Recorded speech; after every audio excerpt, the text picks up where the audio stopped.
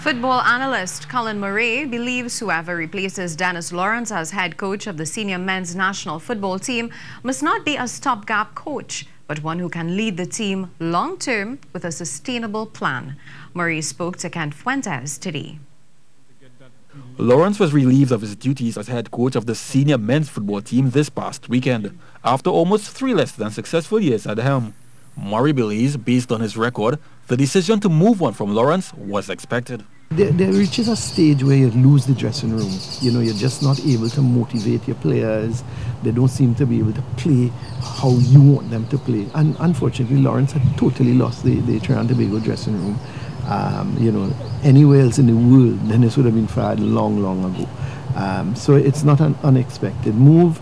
According to Murray, the person that replaces the man that scored the goal to book a first-ever appearance at the World Cup in 2006 must be one chosen with the future in mind. I would hate to see them just rush this thing and say, oh, we don't have no time, because that's the excuse, eh? We don't have no time.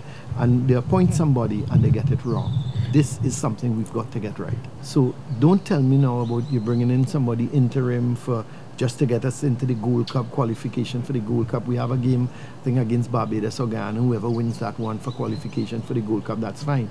But you want beyond that. You want somebody now that you got a 4-year plan, that 4 or 5-year plan down the road. With the termination of Lawrence's contract, the already financially strapped Football Association would have to find the means to hire a new coach.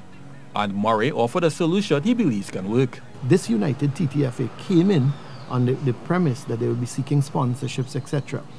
We could probably get a sponsor for the coach. If we get a coach, say, you know, I'm looking at, say, maybe 12,000 US a month, because you ain't gonna get somebody for less than that, 15,000 US a month. Why we can't get that sponsored? Look at it over a 5-year period and say, okay, over the 5 years, we will have to pay a coach $2.5 million, $4 million, whatever the amount comes up to, and get that sponsored. Fuentes, TTT Sports.